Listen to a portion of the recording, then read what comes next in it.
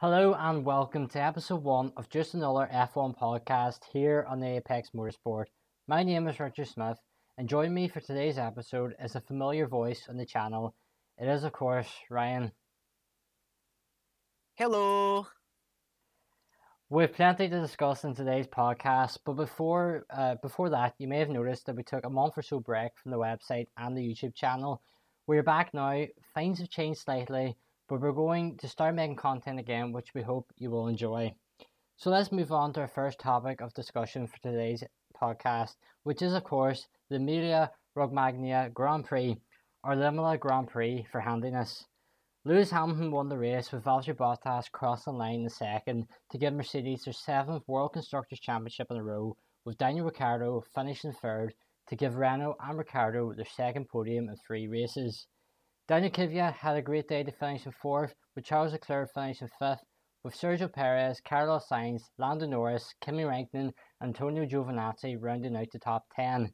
Latifi, Vettel, Stroll, Grosjean and Albon take the non-points paying positions, with Russell, Verstappen, Magnussen, Ocon and Gasly all failing to finish the race.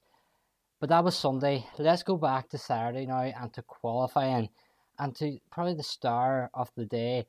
George Russell had a good session, but someone who managed to put their car in 4th place was Pierre Gasly. Ryan, what did you make of Gasly's performance in qualifying? Well, as with all things, Gasly has been quite an outstanding figure on our channel. Um, we've always kept an eye on him, and the just progress now you see him. He's more comfortable in this AlphaTauri than he is the Red Bull. We've known that for a fact for quite some time, but he really has found the limits of that car and is finally starting to understand that if he pushes it in just the right way, he's gonna reach these outstanding points. Like, qualifying is just going to work so well for him. The race, it really just depends on luck with Gasly, because he can get caught up with his little head-to-head battles with Alex, and as we know, that usually ends up in either one of them backing off the other. So he did really, really well in qualifying, and I'm waiting to see what happens next. You have to remember that Pierre Gasly is in what would be the B team of Red Bull, which is AlphaTauri. But this is the 5th time in 13 races that he's out-qualified Alex Albon, the man who replaced him from the Belgian Grand Prix last year. I think Gasly has a point to prove. It was confirmed recently to remain with AlphaTauri for 2021, ending the speculation that he might get promoted back to Red Bull. He's definitely proven a point. Do you think, Ryan, that Red Bull might be starting to regret not promoting Gasly back to the main team? Well, I think, as Christian Horner did say, they're confident on working with Alex Albon, trying to get him used to the car. As he even mentioned himself, the car is well suited and best, maxed out performance wise with Verstappen. So it's to meet his needs. And Albon, has shown that he is starting to understand, but not performing, showing the results. We've seen that with Pierre, and that's what ultimately got him demoted in the first place. But I don't think Pierre can quite get the best out of the car. Whereas Albon, he's moving into a team fresh out of, what was Formula 2 for him. So when Pierre already had this F1 experience, getting used to an F1 car for the first time, he's grown with that team. And then when he was moved up, the shift just wasn't right for him at that time.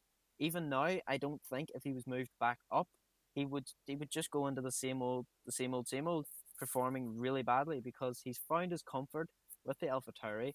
If he went back to the Red Bull, it would just be unsettling to him again and just showing a really bad performance. You make a good point there. Someone else who performed really well on Saturday, someone who's sort of got the nickname now of Mr. Saturday, which is a little bit unfair on him because he does put in the performances on the Sunday as well, is George Russell. Out-qualified his teammate once more, but I think more interestingly, he out-qualified Sebastian Vettel in a Ferrari yet again. Russell has performed really well this season on a Saturday. Vettel has struggled for Ferrari, but we know that Russell will be remaining with Williams for next season. There was a little bit of speculation that he wasn't going to be keeping the seat, and I think I got quite a lot of Formula 1 fans a little bit nervous. What have you made George Russell's performances on a Saturday alone? On a Saturday within qualifying, he is absolutely dominating with that car. Like, for a driver who's shown that, even back, we take it back here like a good lot of months back to the virtual Grand Prix, where everyone was in equal cars. Between the drivers on, virtual merit alone, he was performing the best. Now put that into perspective with the real car. He's pushing that Williams to a point where it's outbeating Ferrari powered cars, both the Haas and, at times, don't get me wrong, the Ferrari and also the Alfa Romeo. So when you think about all these Ferrari powered cars, is it just a matter of Ferrari being a wee bit slow this year? Probably. But he's still maximizing the power because Latifi is in the exact same car and isn't able to get the best out of it as George is. So George has real driver skill, and those Saturday performances just always get near enough getting into Q2. Some weekends, sometimes not. It's just really, really good to see. Sunday's a different story, but I'm sure we'll get onto that shortly.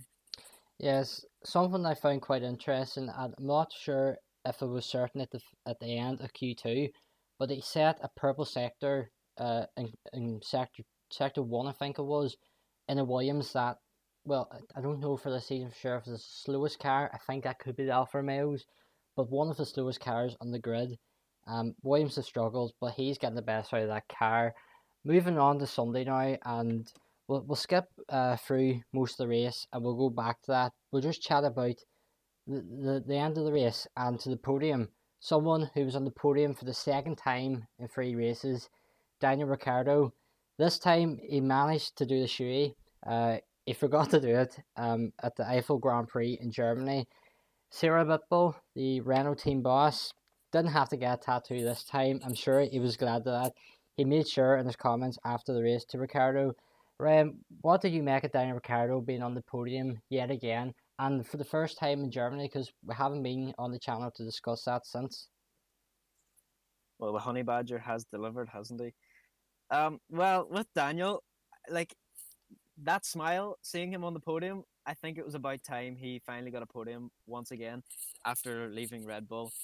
He's really shown his initiative with this Renault car, pushing it to its best performance capabilities. And surprisingly, I think it was about time that Renault started showing some sort of character, that they're developing into what, like, maybe one of the best midfield teams just above McLaren at the moment. But that's only due to the drivers. I'd say equal wise the cars are similar. But having him on the podium, finally regaining that shoey, I think it was one of the best things to see on TV in a long time. Yeah, that result also moved Renault up to third in the constructor standings. It's very, very tight because McLaren are 134 points, Renault have 135, Racing Point are 134 as well. So really, one result can change them positions, and Ferrari at 103 aren't too far behind, but they do seem to be a little bit behind. It looks like they may even finish as low as seventh for the season. If we go back to the race now, and basically two drivers that we have already discussed, Alex Albon and George Russell, making mistakes that ultimately put Russell out of the race and Albon right down to 15th place at the end of the race. Ryan, what did you make of the mistakes they had during the race? They're both rookie errors. Like, to be fair, they're not in the rookie season anymore, but they are still making rookie errors. Like, they're going behind a safety car and they're trying to push the car a wee bit too hard, trying to heat the tires. And we just seen that just to flick too hard on the steering wheel as they were putting a bit of power down, just sent the car in a spin. Even when Albon, it was in the restart, but as you seen when he went round that corner, still they had cold tires. He just put the power down far too early and too hard, and that's what made him spin out as well. It's just a simple rookie error, but it's surprising to see that them now not understanding that with being in the cars for nearly 2 years now. Yeah, it was just a simple mistake. I think that's all it really was at the end of the day. I think one thing I did take from it was the excitement, including ourselves and the fans, for George Russell getting into 10th place after the Verstappen incident, which we'll get onto in a little minute. But everyone was excited to see George Russell potentially pick up his first points in Formula One.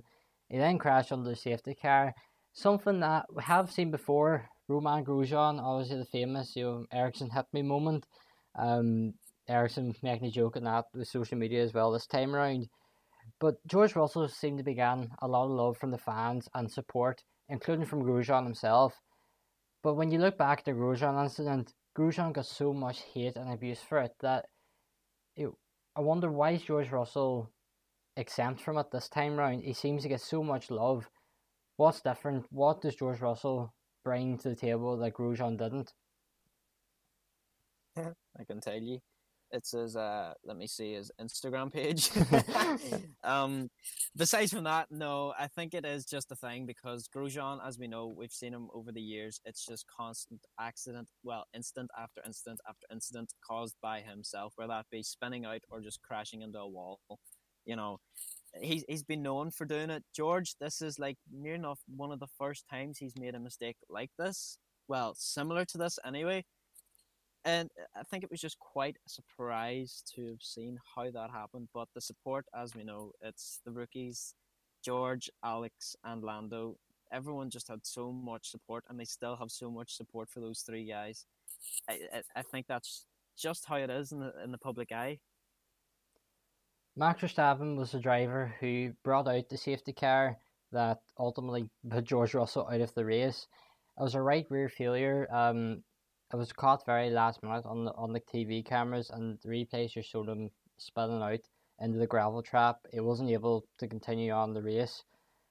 Do you think that was the moment that has really defined the season? It obviously meant that Albon had a lot of work to do to keep Red Bull in the Constructors' Championship, because Mercedes only needed a couple of points. Was that the moment that decided the Constructors' Championship? Not entirely, but quite so, yes, because Alex Albon, at the moment we've seen, he deals with pressure in two ways. He either outperforms himself and does a really, really outstanding job, or he bottles it. And in this case, he bottled it. You know, if you've been told over the radio, Max is out, and you know in the back of your head, if I don't get some really good points here and positions, Mercedes are just going to walk away with this today. And I don't think he had the right strategy or the right mindset at that time to even get close enough, even to like a P5 and P4 positions. So I think it just left him in a bit of a bad place, to be fair to him. The Albon incident as well, as it could be time up for Alex Albon, and someone who is potentially up against the seat for next season is Daniel Kvyat, who had a fourth place finish, which I think went under the radar quite a bit. He's obviously under a lot of pressure himself. Yuki Tsunoda is probably the favourite to get that seat, obviously an F2 driver. It's really between Kvyat, Albon and Tsunoda for that seat if Red Bull don't keep Alex Albon on, which basically could mean Alex Albon goes from Red Bull to possibly Formula E if he doesn't get a seat. What did you make of Daniel Kvyat's fourth place finish? Well, with Kvyat, I think it was just the right opportunity at the right moment in time. With Gasly going out, he had the same pressure. He needs to show that he is worth that seat as well at AlphaTauri. And he did. He proved his point. He went and got that fourth place finish just behind Ricciardo, beating the likes of, let's say, Sergio Perez, who isn't exactly the easiest to put up a fight with at the moment, because he's also trying to fight for some sort of a seat somewhere in the F1 grid. So he's trying to show himself as well, hey, I'm still here, guys. Don't just throw me out yet. But Kvyat, I think he's borderline trying to either show he's looking to stay, or he's gonna, eventually make up his own mind on what he's gonna do. But I think that fourth place finish really put him on the radar as to teams, should I say. Obviously, Mercedes getting the 1-2 finish meant that they won their 7th Constructors' title in a row. It was helped by Red Bull picking up no points that confirmed the title for them. They've now broke the record that Ferrari had of 6 consecutive titles between 1999 and 2004. It also puts them fifth of the most Constructors' titles, equaling the Lotus record and just behind McLaren, Williams, and Ferrari. Ferrari has 16 titles. Mercedes have a long way to catch up with them in that aspect. But probably the big story coming out of this race was comments after the race by Lewis Hamilton when he was asked a question about whether Toto Wolff's future at the team was sorted yet. And Hamilton responded, "I don't know where I will be next season." This is quite interesting. Obviously, Hamilton is expected to win the title. He can win it next time out in Turkey. That will equal Michael Schumacher's 7th title. Schumacher is obviously someone that Hamilton looked up to as a youngster. Ryan, do you think there's any possibility that Hamilton wants to equal the record, but he's broke every other Schumacher record, including the amount of wins, which we'll get on to next? Does he not want to break that record because you feel bad because it's a person he looked up to in the past?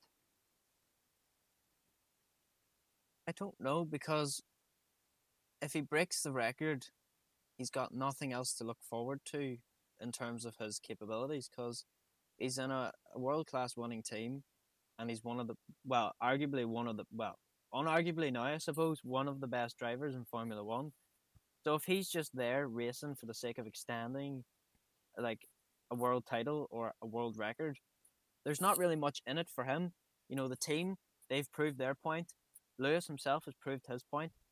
At the end of the day, he's going to have nothing else to push for or motivate him to push for wins and compete as competitively as he does. So whether he decides to just, leave early before, he breaks that record, I don't know. Because then at the end of the day, the only people then that's going to go after it is whoever's interested in beating Hamilton's record. And good luck to them, I can say that much, because it's not going to be easy. Yeah, I just think it's one of those situations where you've got to decide yourself, is it time? Is it time? Maybe. I think something that not confirms that Hamilton will be staying, but gives a good indication is the fact that George Russell has been confirmed by Williams. He's probably the person that will take over next at Mercedes, something that we've discussed numerous times on this channel. Obviously, the regulations are remaining mostly the same for next season, and Mercedes are expected to win their 8th constructors title in a row, and Hamilton is expected to win another world championship, which will take him alone in the most championships. It would be interesting to see what happens near the end of the season. Hamilton could go out Rosberg style on a high, but I think for F1 fans, it'll leave a big cliffhanger. Everyone's waiting for Hamilton to win his 8th championship, never mind the 7th this season. But obviously, that's one record he could break. That's probably the big record for him, the amount of world championships. But a record he broke last time out was Michael Schumacher's win record, which was 91 wins. Hamilton now 92 wins, 93 with a win in Imola. Ryan, what have you made of Hamilton breaking the Schumacher record? Well, breaking that record, it's just onwards and upwards from here. He is, as I said, unarguably at this point one of the best racers in Formula One, on paper anyways. But in the case of this record, Schumacher, if he, I'm just throwing this out in a limb, like it's not completely the best way to put it, but if Schumacher didn't have his accident after retiring, I feel as though at some point, like Alonso, he would have made his return and possibly extended that record to a point, but it's just inevitable that Hamilton would eventually, smash out that record once again, because as we know, he's hungry. He's hungry for these records. But no, I have to give praise where praise is due. He is a really good racing driver from when he was introduced in 2008. You gotta give props to the guy. He's done a really good job. I think you have to remember as well that Hamilton took over from Schumacher at Mercedes. So how much work did Schumacher do to help Mercedes get to the point where they are now? I think that's often overlooked. As the same as Nico Rosberg, I think he played a big part in the development of Mercedes as well as Ross Brawn, because we all know what happened with Brawn GP in 2009. I think that him, Braun, Rosberg, and Schumacher, I think laid the foundations down for that team to be where they are now, as well as Toto Wolff and Hamilton's played a big part in his driving ability, and I think Bottas has played a big role as well. Bring that consistency. Might not always be at the level people expect, but he's done a good job for the team and done what is required of him. An interesting stat is that Hamilton has won 35% of, just over 35% in fact, of his 262 races. That's now 263 races. And Schumacher done 308 races and won just under 30%. So Hamilton has won more races at a less amount of time, which is quite interesting. Big factor I think could be the longer calendars at the moment, as well. Schumacher obviously his career went on a little bit longer. Moving on to another topic now, and back to the driver transfer market. Haas have dropped both drivers for 2021. That's Kevin Magnussen and Romain Grosjean. There's a couple of drivers in contention for this. It's Nico Hulkenberg, Sergio Perez, Mick Schumacher, Nikita Mazepin, Callum Ilott, and Robert Schwartzman. Now, we know Callum Ilott has been ruled out of the seat. There's apparently a list of 10 drivers, and he wasn't on it, which was a big surprise, given he was meant to get an FP1 outing. Ryan, do you think Magnussen and Grosjean should be on the grid next season? That's a wee bit difficult to completely answer.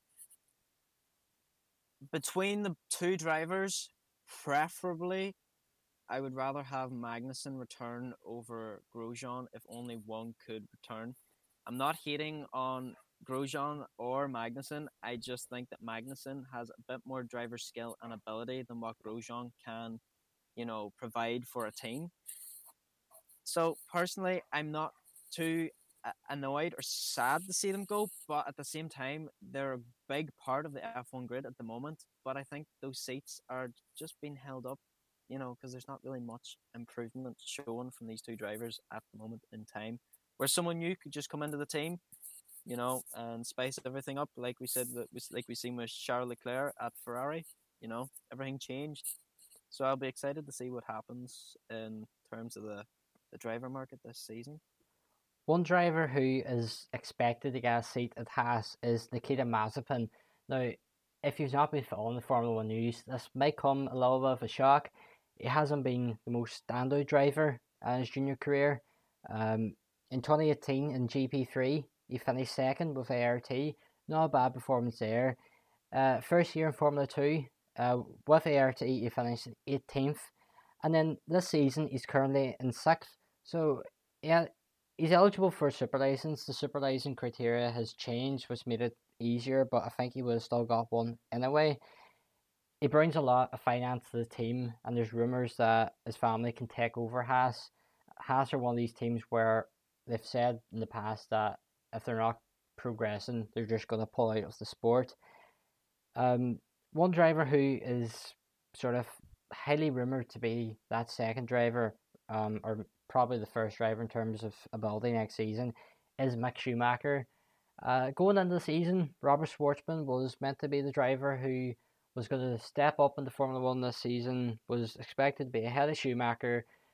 But the second half of the Formula 2 season, Schumacher has just been so impressive. He's been so consistent throughout the season, picking up multiple podiums. From a marketing point of view, it would be brilliant for Haas. I think Magnussen would have been good to have in the team alongside either Mazepin or Schumacher to sort of bring that level of experience to help the younger driver. But a Mazepin Schumacher team, two youngsters that, well, definitely in Schumacher's point, is highly rated. Do you think a young team that has one driver who has got the Ferrari backing and one's got a decent level of ability, do you think that will help Haas move up the grid next season? I think it would. Honestly, in an honest opinion, I really think it would. Haas has been relying on these two drivers for the last 2 years to sort of show something spectacular, and nothing's changed in the last 2 seasons. But I think bringing two new young guns into the picture, it's going to change up a few things, either in a positive or a negative way. Because as you know, reaction times get better as ages are young. So I don't know. I really don't know because you take that risk. That risk pays off. Well done. If it doesn't, you've just made two drivers redundant over the head of nothing. So I don't know how to think of it honestly, but I really think that two new young drivers coming up from Formula 2 with that backing and the marketing capabilities, it's really going to help Haas in a financial sort of standpoint, and it could also help them in a racing standpoint too. So I'm excited. Going from two young drivers to two drivers that have got a bit more experience, Nico Hulkenberg and Sergio Perez, neither of which have a seat for next season. Hulkenberg obviously didn't have a seat for the season, but we'll get onto that in a little bit. Obviously done a couple of races for Racing Point. He's been rumoured to take a seat at Haas. Them rumours have sort of gone away since the Mazepin news sort of broke. Um, he's done very well in the championship this season. He's only 8 points behind Sebastian Vettel and is ahead of both Haas drivers, which, given he's only competed in the 3 races, it's very impressive. Sergio Perez was linked to Williams before George Russell was confirmed. He's also linked to Red Bull. We don't know what's going to happen there. That's something I think we'll discuss at another time. But I do think it will be Nikita Mazepin and Mick Schumacher with Haas. Not what we predicted in our season predictions video, that or driver predictions video that we done a few months ago now. Don't think anyone really expected Nikita Mazepin to be in Formula 1 next season, but we'll just have to wait for the news to break. But going from two drivers that are young to a driver that is in the opposite end of the scale, Kimi Räikkönen, he's been confirmed to keep a seat for Alfa Romeo next season alongside Antonio Giovinazzi. There's been a lot of rumours recently about Räikkönen staying for an extra year to be alongside Mick Schumacher. Don't think too many people expected Giovinazzi to keep a seat. Are you surprised at that, Ryan? Honestly, I am not quite surprised. Like, yes, Ferrari do have that seat and own that seat. Well, one of the seats, and Kimi is currently filling that, I guess, in a trade deal with Charles Leclerc. Sounds a bit funny here, but but no, mm, I thought it was time maybe for Kimi to go. I didn't expect him to actually renew the contract, but if Kimi's not there anymore for the money, he's there for the racing. It's just something he loves to do. But Antonio Giovinazzi was sort of a half surprise because, as you know, there's slight tensions in the team with success not being as high as what would want. So bringing in another young gun could have been, Mick Schumacher. It would have been quite exciting to see, one of Michael's competitors, Mr. Kimi himself, and then his son right beside Kimi again. That would have been something spectacular to see, but obviously it's not going to happen this season. But you never know. It could happen in 2022. Never knows. Yeah, I think Alfa Romeo could just be looking at the fact that there's one more year of the regulations. Alfa Romeo, of course, renewed basically their ties to the team for at least next season. Given it's not a long-term deal, I could see them potentially leave at the end of next season if they aren't getting the success that they want. One driver who I think is in line to get a Formula 1 seat in the future is Theo Pourchaire. Really impressive in Formula 3 this year. He's not ready for Formula 1 just yet. He will be driving in Bahrain in Formula 2, so it'll be interesting to see how he gets on there. But I think, could the team maybe just want one more year consistency before they allow this young driver to come in, potentially alongside Giovinazzi? I think this will be Räikkönen's, or next season will be Kimi Räikkönen's final season in the sport. For them to have a sober young driver in Pourchaire to take over Kimi Räikkönen could be nice, because we have to remember Kimi Räikkönen is in the Sauber seat and not the Ferrari seat that many believed back when the deal was announced. Moving on now to another topic, and it is the stars of the season so far. There's been a couple of drivers who have really stood out. Obviously, Lewis Hamilton, Max Verstappen getting the big results, but there's a couple of drivers who not necessarily are on the podium every race, but because of the car they have. I think we should start off with the Monza race winner, Pierre Gasly, the Frenchman in AlphaTauri. We talked about his qualifying performance earlier on.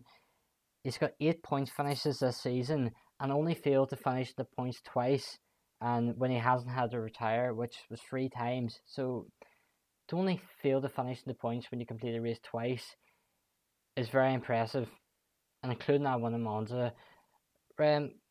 What did you feel whenever you seen Gasly cross that line in Monza to win the race? I thought it was, about time that it happened. To be fair to him, he's really deserved the success he's had coming through such a terrible season last year and being demoted.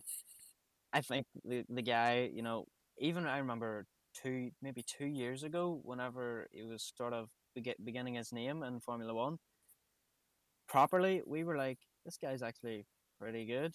And for a young driver at the time, he was outperforming quite a lot of drivers. And to see then now where he's performing far better than he ever has before, I think it's just really like entertaining, not entertaining, but it's a lot more enjoyable to watch a race knowing this driver's went through so much to see him finally getting the success he wants. So I'm happy for him. Yeah, I think last year in Brazil when he got the podium at that drag race with Hamilton to the line, I think everyone was so happy for him to finally get that podium. But now to go on and to be a race winner, I remember saying back at the start of the race, you know, the joke was going around that the Italian national anthem playing before the race was going to be the only time it would be heard that weekend. It was wrong. The AlphaTauri, the national anthem of Italy was played again. Don't think too many expected that. I in fact had it, and this is where people probably won't believe me, but I had a tweet ready to go out before the race, in response to Will from Formula Podcast One, which we've had on the channel a few times. Yeah, I was quite disappointed I didn't put that out because it became true. I was the Gasly was going to win, and the Italian national anthem played yet again. Moving on to another driver now, and it's someone who we discussed again earlier, a two-time podium finisher this season, Daniel Ricciardo. Ryan, apart from the podiums, which were fantastic, what have you made of the season as a whole? Daniel's season has been quite slow this year, especially at the start. He doesn't really get on too well with his teammate Esteban Ocon. So I can see that there's that bit of slight negativity within the team. Although in the press conferences and, media, they have to get along, team stuff. But I think that affected his sort of mentality at the start of the season because we've seen that he wasn't really performing too well. Then Renault brought out a little package for the cars, and all of a sudden, they're doing a Ferrari where they just all of a sudden start to perform a lot better and start creeping up the grid. Sounds fishy. But no, Ricardo has really come out to himself once again and is starting to show what the Honey Badger can do in Formula One and provide these good results. And obviously a tattoo along with it. Yeah, I think you're right in what you're saying about it was a slow start to the season because when we originally planned this podcast, we didn't even have Ricardo in our list of stars of the season. And so when we looked at the driver standings and see him sitting in fourth place, 10 points ahead of Charles Leclerc, we thought we need to discuss him because he's got two podiums in a Renault, a team that, to be honest, wouldn't be expected to challenge for podiums. Although if you look at the Constructors' Championship now, they're the third fastest team. If something goes wrong up ahead of them, which it did for Red Bull, they would be the team that you'd expect to see in the podium. Moving on to another driver, and it will be Ricciardo's teammate for next year, Lando Norris. I think he's improved a lot since last season. Obviously, podium first race of the season, which was fantastic to see. He's engaged with new audience online over lockdown with Twitch. He's got a little bit of stick recently for comments he made about Lewis Hamilton breaking Schumacher's record. Ryan, what have you made of Lando Norris this season? Lando Norris is actually, in my personal opinion, he's sort of underperforming, and that's going to be a shock statement. Yeah. Because he's in a car that has shown great improvements in terms of mechanical capabilities within the actual car itself. We've seen they've taken that Renault engine and they boosted it, and they were performing so well at the start of the season. And yes, at the start of the season, I would completely back every single person saying he's a really good driver. Now we're starting to see the opposite sort of trickle down now, as Renault are starting to come through themselves and push their car in front of them.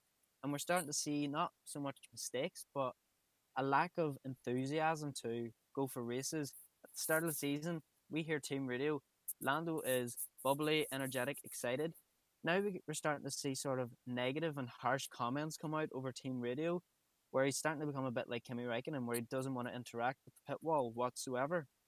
So, in the terms of where I said underperforming, I think that's where it's coming from. It's the negative attitude that's slowly developing throughout his racing, which is starting to actually affect his results overall.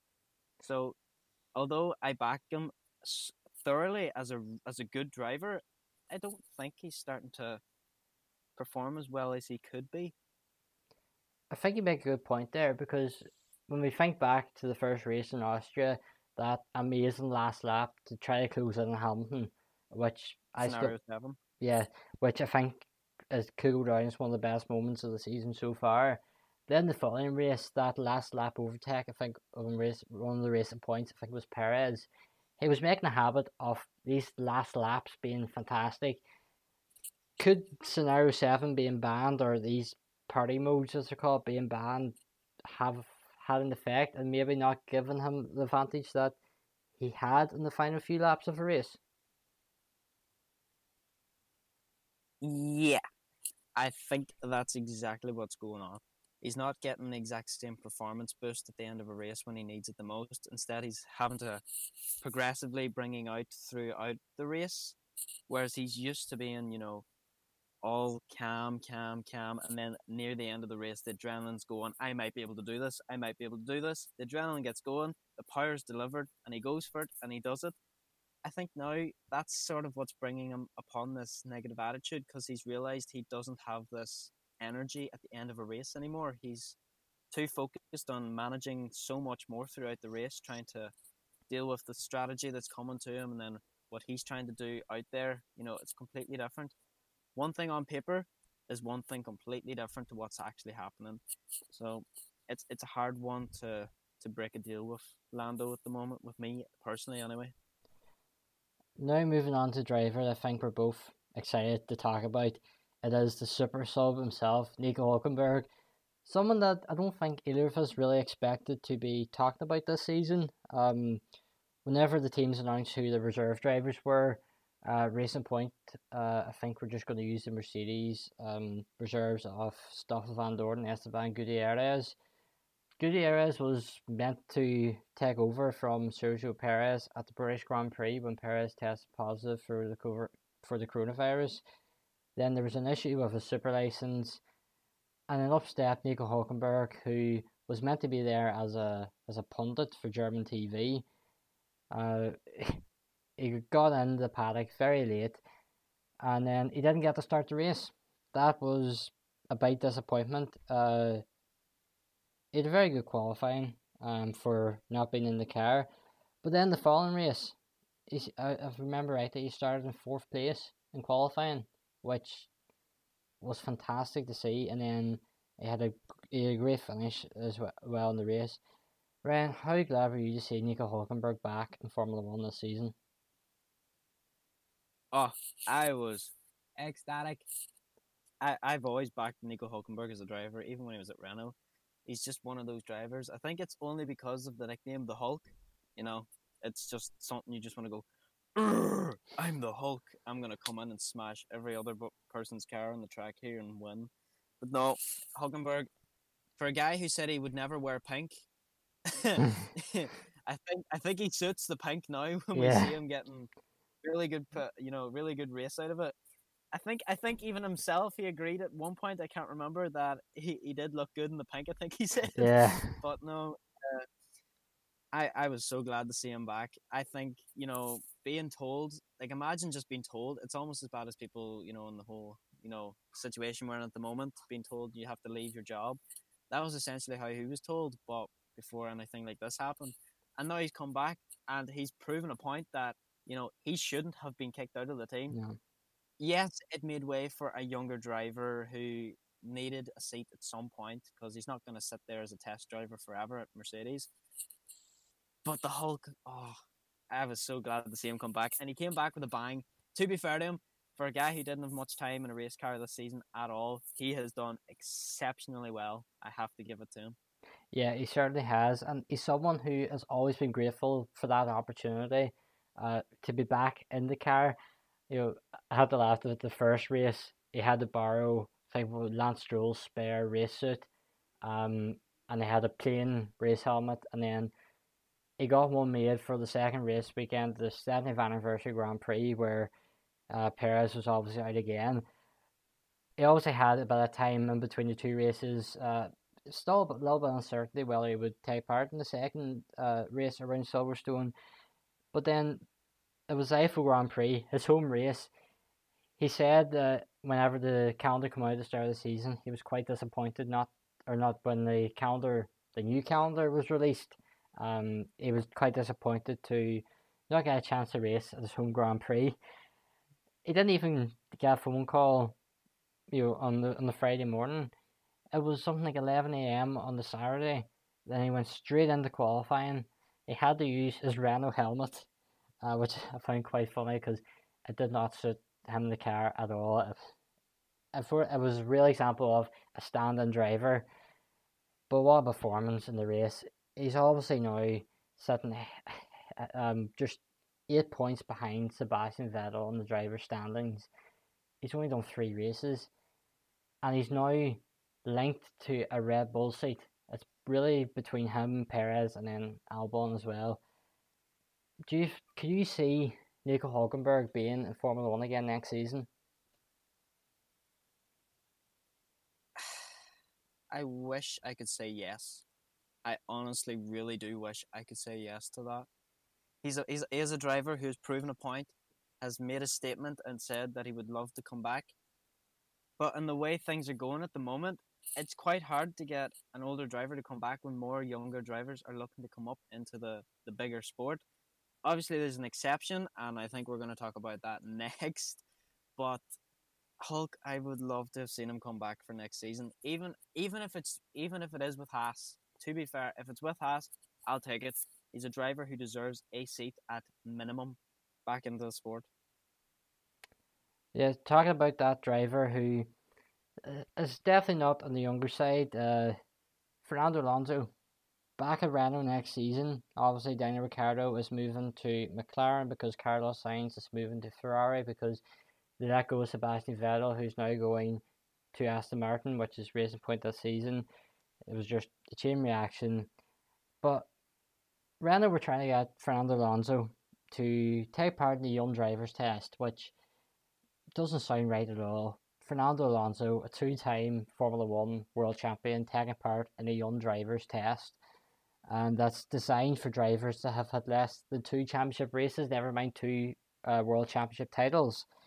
Several teams have expressed their opposition to Alonso taking part at the end of the season test. We believe that McLaren, Ferrari, and Racing Point are amongst those teams. There is rules that do allow for a driver who's not raced in 2 years to get time in the car, but this is really only for sort of reserve drivers. And there's a lot of young Renault drivers like Oscar Piastri, Guan Yu Zhou, and Christian Lundgaard who may be missing out on an opportunity, who may now get this opportunity if Fernando Alonso is blocked. Ryan, do you think Fernando Alonso, given his experience in Formula One, yes, he hasn't been in it for a little while, but do you think he should be allowed to take part in a young driver's test? I don't think he needs to. It's not so much that he should be allowed to or whether he shouldn't. I just don't think he needs it. Because as you know, we're going to get a long period at Spain next season for testing. And I think it doesn't take too long to get to grips with a car, especially when you've been driving used to Formula One cars before in the past. He's only been gone out for what, 3 seasons. I can't remember exactly, but it's not going to take him long to remember how to flick a few switches and change a few gears, around a track. Most of the tracks he knows and remembers. Yeah. Obviously, we're getting, I think, 2 new tracks next year, hopefully. And I just don't think he needs the testing now, because he's going to get it later and it's going to be no problem with him whatsoever. Yeah, obviously since he left Formula One, he's went and tried to win the Indy 500.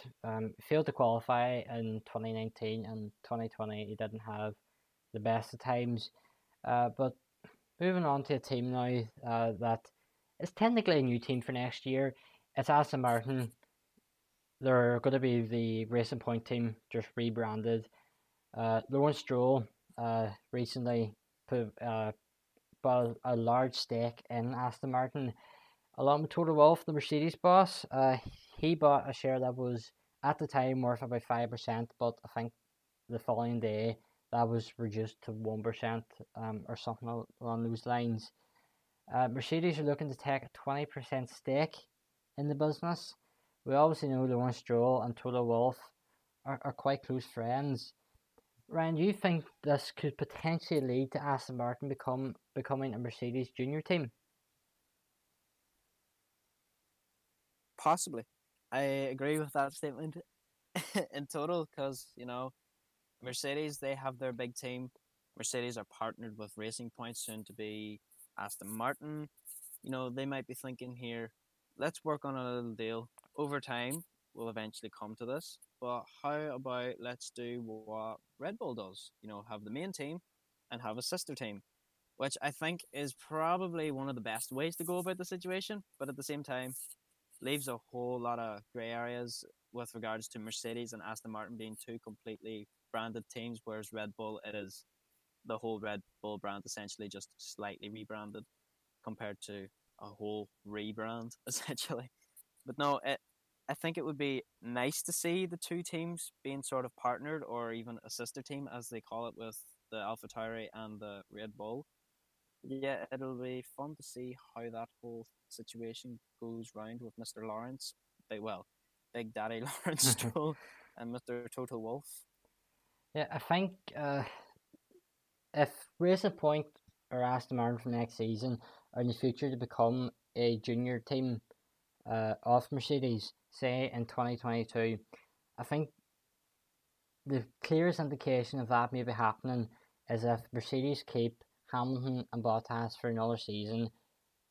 If George Russell doesn't move up to Aston Martin at the very least, I think, well, we've discussed in the past, we in our 2021 driver predictions, I think we said that he will be in the Mercedes for next season. We know that's not going to happen.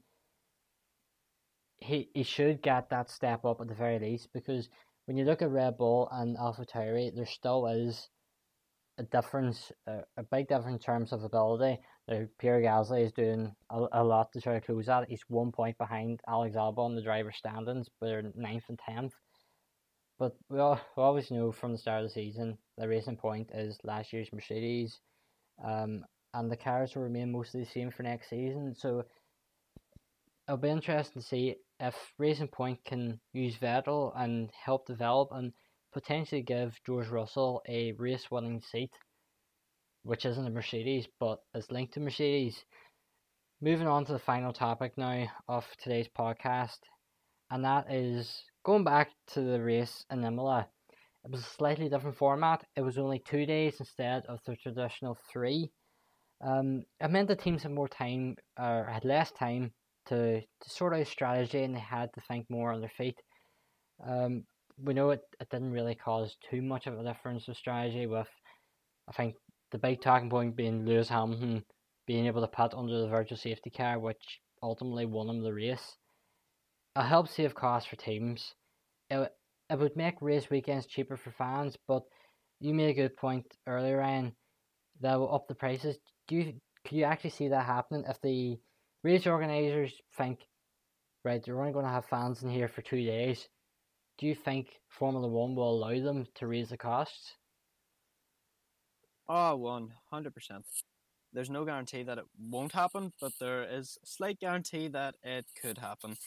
You know, in terms of business, you still got to make money, and if they're not having 3 days worth of fans coming in and out, generating a revenue, you know, there's also, think about it, all those little marquee stalls and stuff, they're going to be there for 2 days instead of 3 days, so they're losing revenue on that as well. So I think ticket prices are going to slowly rise. They'll test it out, see what way it works out, whether more people come still, with it only being 2 days, less time, or whether people might still prefer the 3 days. Obviously, at the moment, we've seen it creates sort of a different sort of a race layout, because more things go wrong, some things can go right, can be exciting. But the overall sort of view of it being 2 days, and financially, for us, the spectators, the viewers, it's going to become more costly, and I can't say enough how likely that is going to be. The current format, when you include Formula 2, Formula 3, the Porsche Super Cup, and any other feeder series that they bring along, it's quite a long weekend. There's a lot of action. For my trips to Silverstone for the British Grand Prix, you're up 4 or 5 in the morning to travel to the circuit, and there's times you're not back till late on. If you stay for the concert, you might not be back to your hotel room till about 11:30 at night, and then back up 4 or 5 the following morning. If they do condense it down to 2 days, it might make the Saturday and Sunday even busier than it already is, because all the practice from Formula 2 and Formula 3 happens on the Friday. The qualifying happens as well. If that moves to Saturday, there's a potential of practice, qualifying, and a feature race for Formula 2 happening. It's the same as Formula 3, and then they have another race on the Sunday. The Sunday would remain largely the same. The Saturday would be very busy. Now, I wonder if that did happen, could they potentially move something to the Sunday? Because between usually the end of the Porsche Super Cup and the start of the Grand Prix, there's about 2 hours, 2.5 hour wait, which for a spectator can be quite long. Ryan, do you think there could be a potential that they move Formula 1 qualifying to a Sunday morning? We've seen it happen in the past in Japan last season, for example, whenever there was bad weather. Do you think if they did move qualifying from a Saturday to a Sunday, it would just turn the Saturday into a Friday practice day, and it defeats the whole purpose of it? Yeah, I wouldn't like to see that. Maybe every so often, shake things up a bit, but it just creates a hassle with everything that goes on. Like, at times, having that qualifying day shifted, it creates a bit more stress for the teams, having to try and get everything in the one day, but it also means then the cars are being overworked, and there's more likely reliability issues to happen. Because if you think about it, those engines are being pushed to the max on qualifying. They then get that day sort of break for the mechanics and the engineers to go looking at the car, make sure everything's all right, prepared. Where if they're going through having the qualifying and near enough the race on the same day, it can create a lot of issues going on, mechanically. That's the way I see it anyway. In terms of spectators and the viewing sort of experience, I think that might not be the best idea as well, just for the fact, everyone's used to this format and it works really well. So why change up something when it's already going good, is, I suppose, the easiest way to put it. So I think that's going to wrap up today's podcast. It was quite enjoyable, this one. Covered quite a lot of different topics. Comment below anything that you want to discuss in future podcasts, and leave your thoughts below on last weekend's Imola Grand Prix. Make sure you check out our website, www.theapexmotorsport.com, and follow us on all our social media, which will be linked in the description below. But that is going, as I said, bring this podcast to an end. Thank you all so much for listening. I hope to see you all in the next one. Goodbye.